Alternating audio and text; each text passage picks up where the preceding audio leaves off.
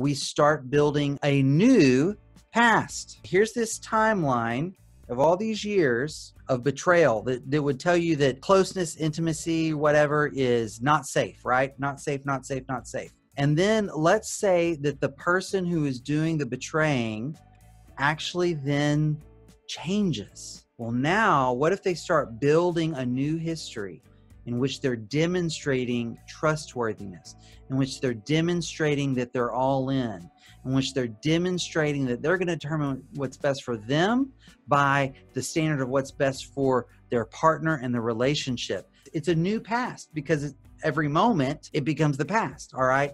Now, there may need to be some significant trauma treatment around the old past. There may need to be a lot of time and patience in building that record for the new past that should hopefully then continue on into the future. But that's how it happens with consistency over time, the person who wasn't all in being all in, and the partner having some experience of healing around their trauma and then beginning to experience that new relationship dynamic with their partner.